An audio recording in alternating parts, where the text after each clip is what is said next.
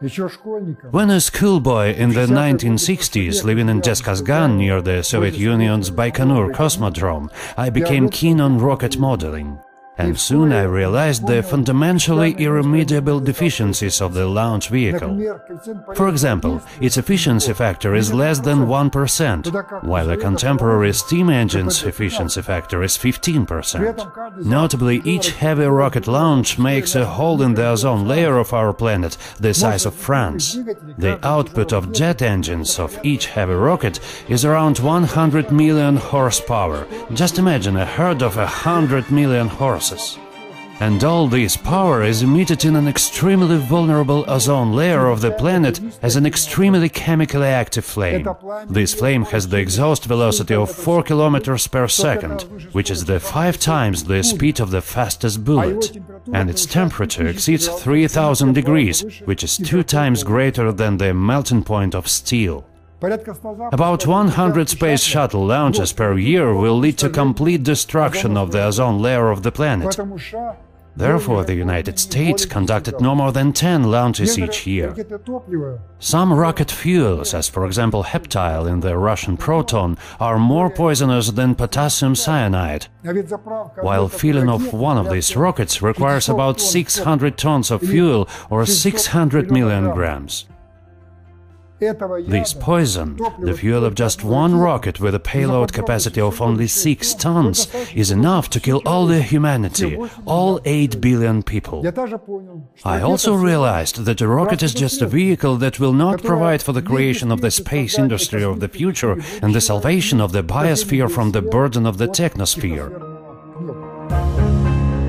The biosphere will be inevitably and imminently destroyed by the technosphere, created on the planet and developed by our rapidly growing technocratic civilization.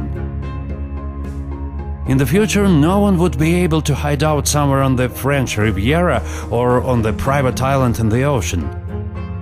Primitive people burning fires in their homes in a cave died from lung cancer at the age of 20. Then they figured out to take their first technologies outside their homes and therefore were able to survive. Now the entire biosphere of the planet is our home. So that we all might survive tomorrow, it will be necessary in the future to remove the environmentally hazardous part of the Earth industry outside of the biosphere in the near space. Otherwise we will suffer the fate of the mold in the petri dish, which, having consumed all the limited resources and polluted the limited living space with its waste products, inevitably dies. I once and for all understood this about 50 years ago.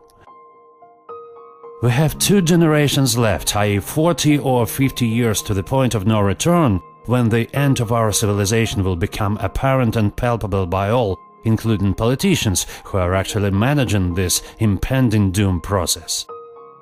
And it doesn't matter whether they realize it today or not, it will not help matters for us, or rather our posterity.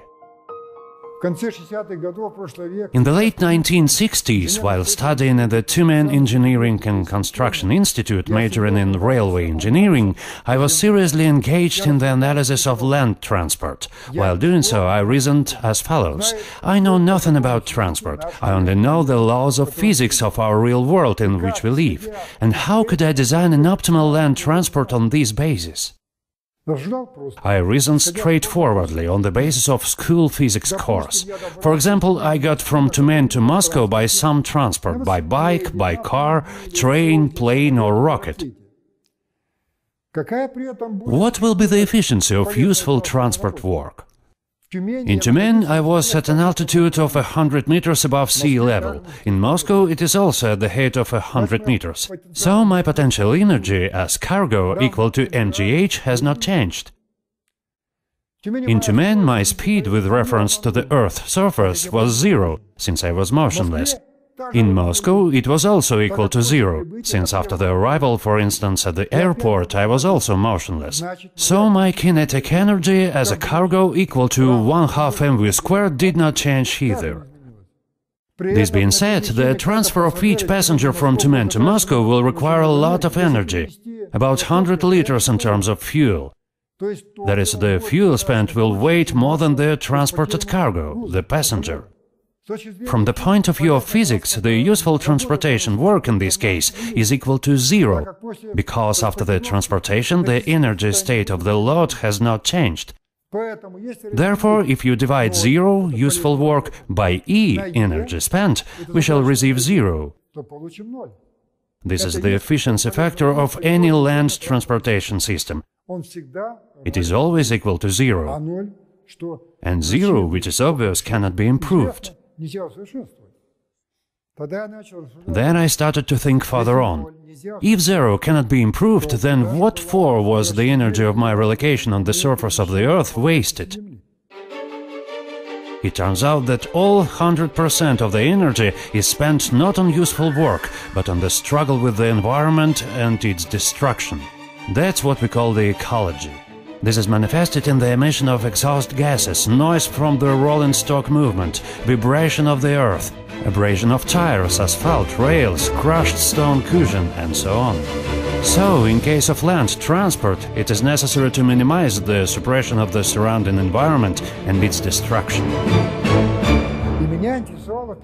I was above all interested in the high-speed traffic, as we live in a world of increasingly high speeds.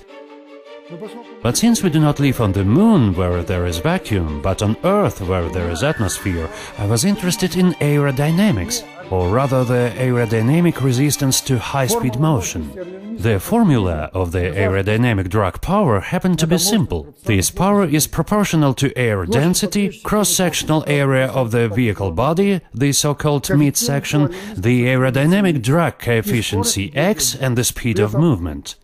The speed in this formula is cubed. What does this mean? For example, if we are moving in the car at the speed of 100 km per hour and the engine spends 20 horsepower on aerodynamics, this is not a lot of energy, about 4 liters of fuel per hour of engine operation. Now let's increase the speed of this very vehicle up to 500 km per hour. Speed is increased by 5 times. We rise 5 to the third power. We get 125 times. This is how much aerodynamic drag power is increased. We multiply 20 horsepower by 125 and get 2500 horsepower, which is the power of 5 tank engines. Such engine will spend on aerodynamics 500 liters of fuel per hour instead of 4 liters at the speed of 100 km per hour. Further research allowed to find solutions that improve high-speed aerodynamics. For example, 7-fold compared to a sports car like the Bugatti Veyron. The Bugatti, considering the spoiler, has CX 0.42, while a high-speed U-Pod on steel wheels has CX 0.06, which is 7 times less. Moreover, the Bugatti carries 2 passengers, while the U-Pod carries 20 people. These results were obtained experimentally during multiple wind tunnel tests and patented. Moreover, half of the improvements were achieved by eliminating the ground effect, because a rail car on steel wheels, which I later called the U-Pod, does not move on a uniform roadbed but on 2 thin string rails. Now I am planning to improve CX by 20% more, down to the value of about 0.05, which is close to the theoretical limit equal to 0.04. If 9/10 of all the energy is spent for the aerodynamics during high-speed motion, where does the remaining 1/10 go? It turns out on the suspension gear of the vehicle relative to the track structure. I had to study and explore different suspension gear systems, magnetic and air cushion, and the traditional wheel, both as a pneumatic tire and a steel wheel. The air cushion turned out to be the most inefficient system. The magnetic cushion is no better. For example, the Trans-Rapid Transport System, developed by Siemens and implemented in the only one project, Shanghai Airport, has the overall efficiency factor of magnetic suspension and linear motor falling short of 15%. This means that the efficiency factor of the Trans-Rapid drive system is lower than that of a modern steam engine, a synonym of energy inefficiency.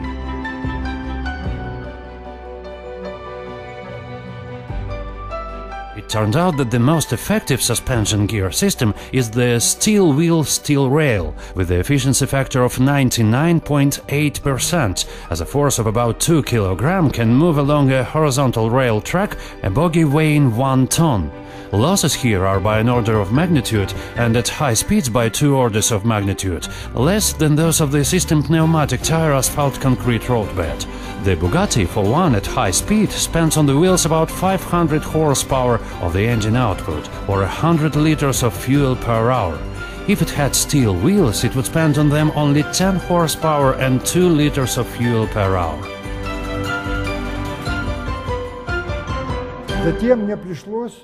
Then I had to improve the very steel wheel.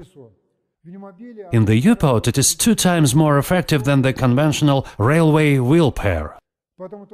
Therefore, the Bugatti on our steel wheels would spend only 5 horsepower and 1 liter of fuel per hour to overcome the resistance to wheel rolling.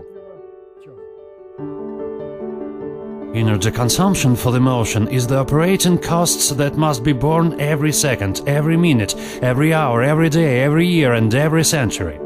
For example, the longest in the world is the Russian Trans-Siberian Railway, which is about 10,000 kilometers long.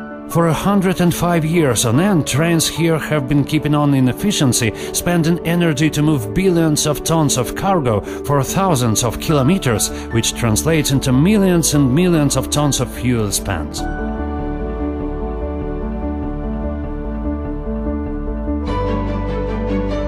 If you look at aviation, every single A380 Airbus will burn more than 2 million tons of aviation kerosene during its entire service life.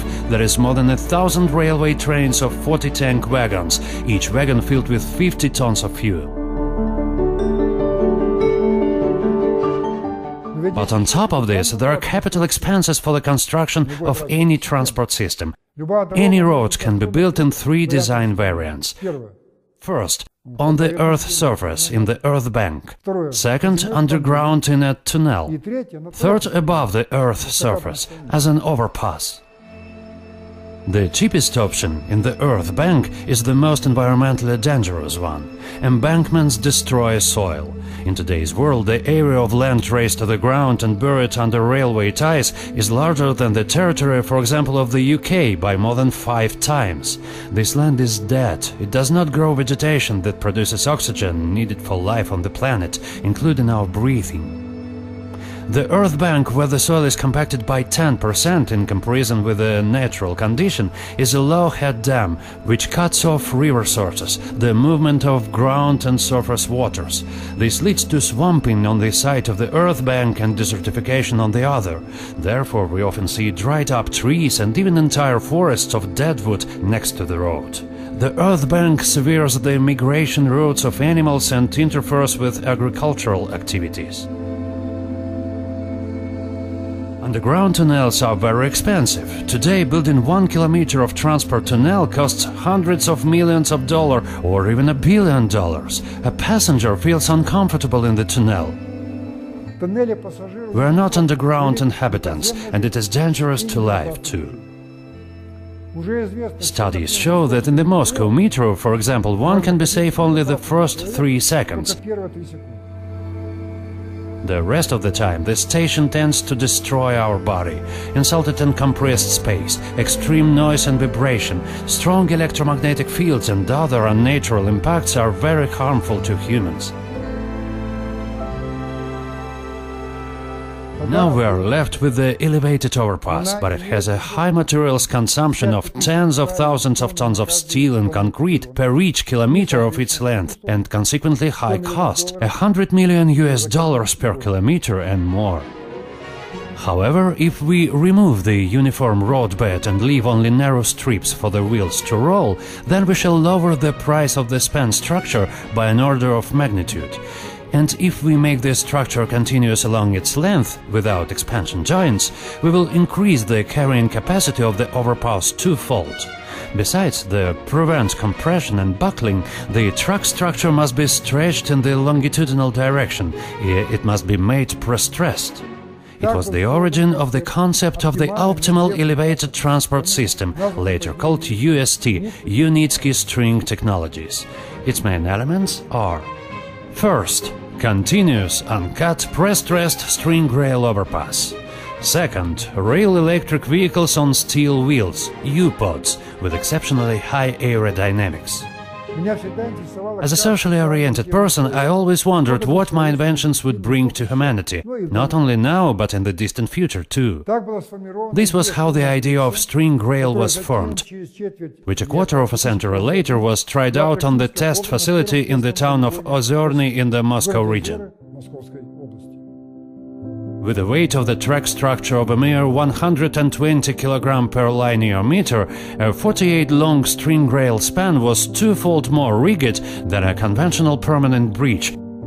The ZIL 131 truck, weighing 15 tons while moving, caused the track structure to cave in by 30 mm only. It is 1/1600th part of the length of the span, while the permissible relative stiffness of major bridges is 1/800th. And it turned out that when the top of the support is attached to the continuous track structure, the load-bearing capacity of the support increases by 8 times. Therefore, the supports may be dozens of times cheaper, as in addition to it, weight load from a light overpass will be by an order of magnitude less than in conventional girder bridges. Here are some figures. Over the last 100 years, about 60 million kilometers of roads were built globally. They are motor roads and railways. If they are replaced with the UNET transport and communication network, built with the UST technologies, it will bring about the following socio-economic effect for the planet and all humanity. First, thanks to the being on the second level and having the anti-derailment system of rolling stock, the transportation accident rate will decrease by more than 1,000 times. It will be lower than that of aviation now. Over 100 years, this will save from death on the roads at least 100 million people, and from disability at least 1 billion people. It will be more important than ending all wars on the planet, than casualties from terrorism and industrial injuries, than losses from natural disasters like earthquakes, tsunamis and volcanic eruptions taken together, as 3 times fewer people die there, on average about 500,000 people per year, while on the world roads about 1.5 million people are killed annually, including post-accident deaths in hospitals, and over 10 million become disabled and crippled. The car turned out to be much more dangerous than the Kalashnikov assault rifle and the nuclear bomb. Second, owing to the elevated overpass design, the land users will retrieve their territories in total area exceeding 5 territories of Great Britain.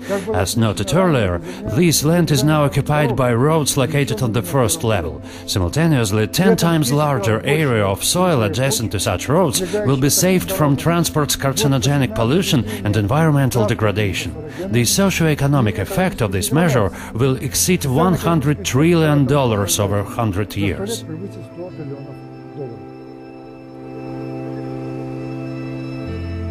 Third, due to the elevated overpass design, there will be no need to move about 1 trillion cubic meters of soil from quarries to road embankments and cause a huge environmental damage to the nature of the planet. The socio-economic effect on this measure will exceed $100 trillion too. Fourth, due to the low material consumption by string rail overpasses, compared to the conventional transport flyovers, their construction will help saving on steel over 200 billion tons, concrete and reinforced concrete more than 1 trillion tons. This economy is the total manufacture of building materials by the whole Earth's industry over the 100-year period. The socio-economic effect on this measure will exceed $1,000 trillion. Fifth, thanks to the high aerodynamic of the rolling stock and the special steel wheel, the UNET track network will save over 1 trillion tons of standard fuel over 100-year period, which is, for example, 5 times the world's oil reserves. The socio-economic effect on this measure will also exceed $1,000 trillion. There are also additional advantages of the UST technology on the global UNET track network, whose socio-economic effect over the 100-year period will exceed trillions of dollars. 6. Trillions of tons of atmospheric oxygen will not be additionally burnt in automobile engines and power plant furnaces. 7th, Green plants will additionally produce trillions of tons of oxygen on the fertile soil returned to the biosphere. Eighth, trillions of tons of environmentally hazardous, toxic and carcinogenic fuel combustion products will not be ejected into the atmosphere, soil and water. Ninth, the string road network can be easily combined with power and communicational lines embedded in the track structure. Therefore, in the future, all power lines in the entire internet on the planet will be here in the UST. Therefore, the total socio-economic effect from the creation of the global unit track network will exceed $3,000 trillion in the 21st century. This project is vital for our civilization and our planet. I want to invest all my money earned of the UNET technology in the development of the ever more significant space program U-Space.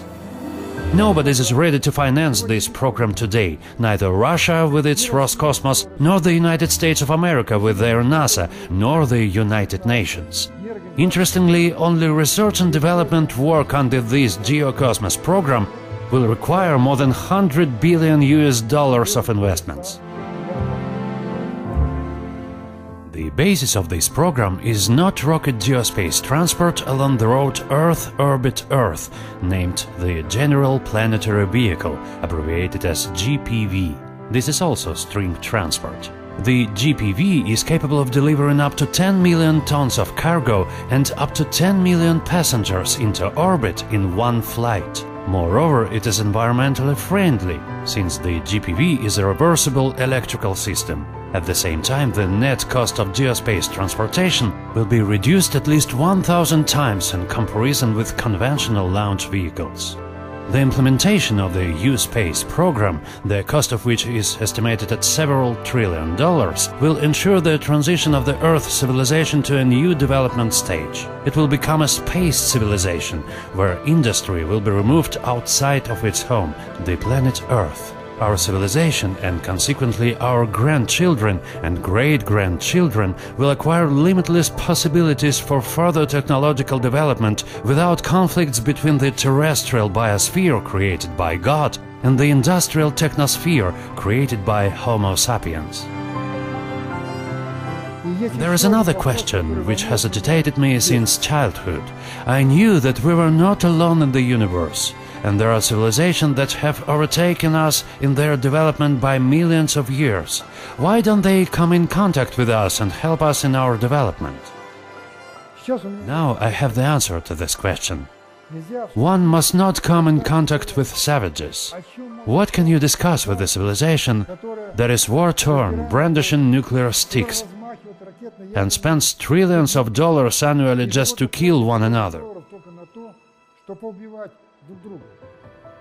It is us who are not ready to come in contact, not them. However, when the U-Space program is implemented on the planet Earth, we shall become a space civilization. This program can be implemented only by a force of all humanity. For this to happen, all countries will have to stop wars, unite the scientific, economic and production capabilities, and jointly remove into space all the noxious terrestrial industry, metallurgy and chemical production, energy and mining industry, and so on, while leaving on Earth only fields, forests, meadows, rivers, seas and clean air, along with all the humanity, about 10 billion people by that time. That is when our civilization will be welcomed in the Space Club, and we will be contacted by other civilizations that have passed a similar stage in their technocratic development on their planets. Анатолий Юнитский, инженер нового мира.